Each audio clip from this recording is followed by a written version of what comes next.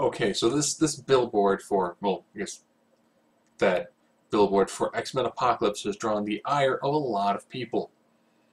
And Rose McGowan got to lead the charge in how horrible this is with this casual depiction of violence towards women.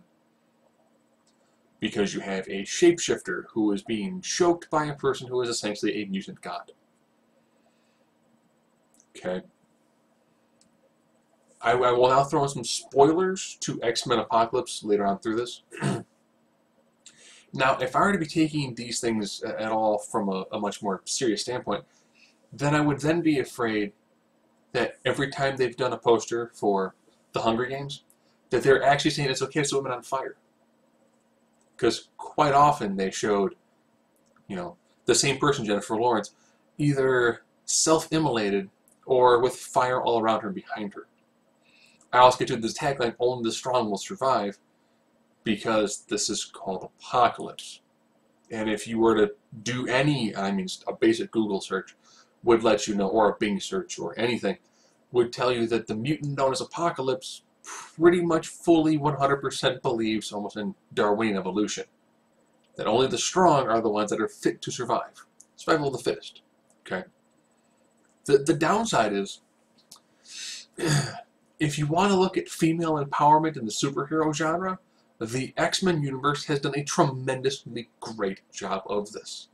In the first X-Men film, your team had Jean Grey, woman, she did stuff.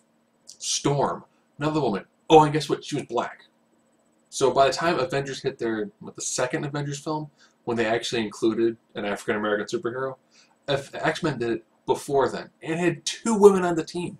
Oh, and it had Rogue. So it had a 3rd female character who had dialogue.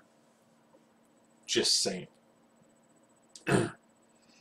Now, of course, in this film, who is your principal person who really gets the ball rolling? When they showed Storm earlier, Storm has a poster of who? Mystique. She's considered the hero of the X-Men universe. Big shock, huh? Who is the person who helped save everybody towards the end of the last X-Men film, Days of Future Past? Mystique. Who is the person whose capture led to the self-evolving mutants? Mystique. You seen a pattern here? You seen how important that character is with the last film and then in this film? Now, this specific portion of the film, so here goes into being a spoiler. She shapes it as another character, walks up and tries to kill Apocalypse. It does not work. He grabs her by the throat. She then reveals herself to be Mystique. That then forces Storm to change sides. The only reason why the X-Men were able to defeat Apocalypse, she used her connection to Magneto. Magneto sees this happening, turns on Apocalypse. Storm sees her hero, the woman she idolizes, being attacked by this person. Therefore realizes she's on the wrong side of said conflict. Turns against Apocalypse. Okay. Who's the person who fully defeats Apocalypse? Both on the regular plane and in the astral plane. Jean Grey, a female character. So you have a female character who is your main figurehead. When she's up at the X-Men school, Xavier School for the Gifted, she's been there. They go, oh, she's here. Who gives the great emotional speech? You're not students, you're X-Men. We have to go fight a god. It's her.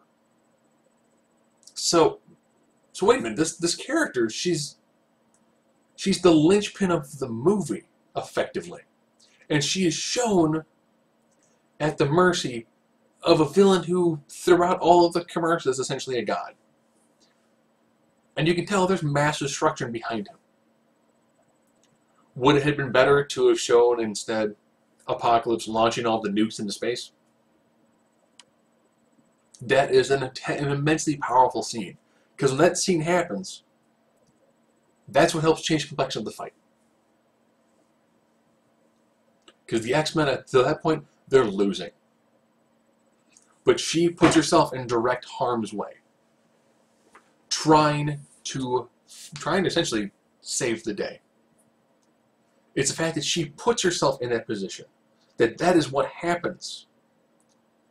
That's what convinces other people to finally join forces with her to defeat Apocalypse. That's actually a ridiculously pivotal moment in the entire film. And it happens because of a female character.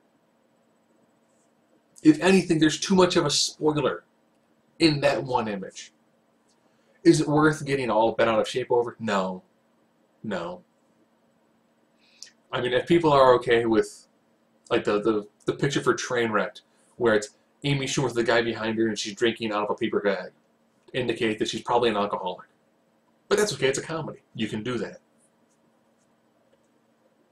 You know, this is one of those, if somebody sees this, and they're like, oh, it's totally okay for me to assault a woman now, because casual violence on women is okay. That person was looking for any excuse possible. It's a pivotal moment. People blow it way out of proportion. I've seen multiple articles now about it. The nice thing, all the comments are, I guess when you've got a lot of free time on your hands, this is the thing that you complain about. But you can't have a strong female character and not occasionally have said character dealing with issues that are going to put them in a violence against women sort of situation, especially with this being in a fictional universe. So I guess then, in the world of movies now, women can fight women can fight men can fight men cannot fight women. But on the flip side, if you want to show how evil a character is, wouldn't male on female violence be a really good catalyst for that? Because it's one of the most despicable things you can do is to be a man and abuse a woman. Wouldn't the height of villainy be showing a male figure in a dominant position over a female character? Does that actually heighten how evil said character truly is?